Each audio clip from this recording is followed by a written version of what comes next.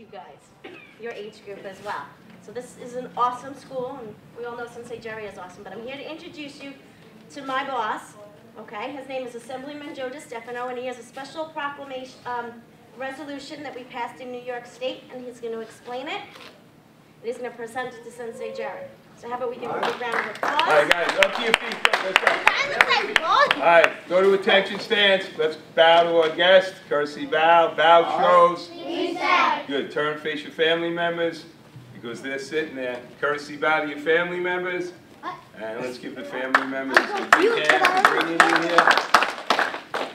So, as my Chief of Staff said, my name is Joe DeStefano. I'm the Assemblyman in the 3rd Assembly District, which is just a little bit south of here. And last month in the State Assembly, we presented the state with an idea that we want to make April, which was last month, Anti-Bullying Month in the state of New York.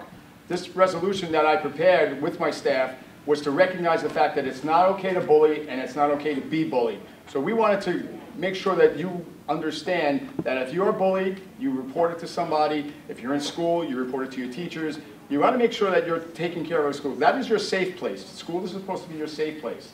So what I'm here to do tonight is to give Sensei Jerry this resolution to recognize that April in the state of New York is Anti-Bullying Month, and you guys should all be proud of what you're doing to recognize the fact that you're trying to protect yourselves in case that situation arises. So give yourselves a big round of applause for doing that.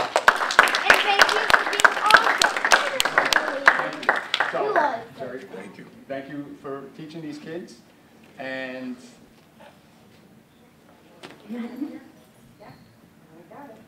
good. I want to recognize the parents as well. I'm proud. Anthony and I go way back into the fire department when he belonged to Medford, as I still do.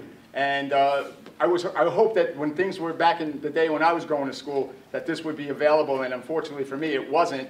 But it's a lot of things that we learned through the years of going to school on what it is you need to do to protect yourself. And thank you for recognizing that you need to prepare your kids for that situation in case it ever arises. So thank you for doing what you do to protect your own children. And that's something we all need and we all can learn from.